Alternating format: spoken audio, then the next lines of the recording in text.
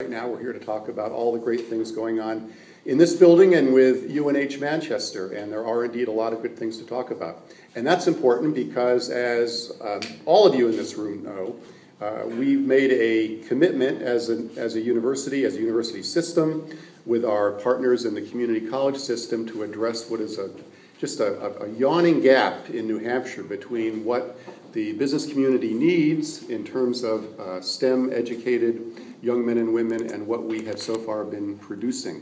There are all kinds of statistics flying around. One of the ones I always remember is we've got about 1,000 person shortage in the area of computer science, and if you look at other engineering areas, the gap gets even wider, and we are really committed to addressing that.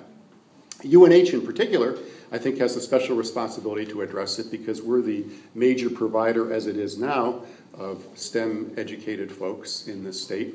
And I think UNH Manchester in particular has a responsibility to help address that shortage, not least because of where this place is located, right in the middle of the high-tech corridor here in the Merrimack Valley, and because we've got just a great faculty and staff ready to go to begin to address this challenge, and because we've got a dean who is ready to lead this charge in a way that we've been waiting a long time to find somebody ready to lead this charge. So I am confident that we are going to be able to meet this challenge and see New Hampshire take its rightful place in the global marketplace in the 21st century, thanks to the kind of work that we're laying the groundwork for here today.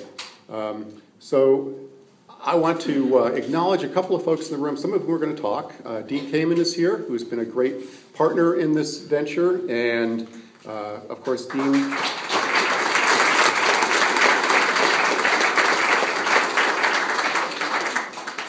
Thank you for prodding us all these years, Dean. I think you're finally beginning to see some of your vision come to fruition, and we're really grateful for that. Jeremy Hitchcock, who's been just a great supporter of this initiative, the ETC.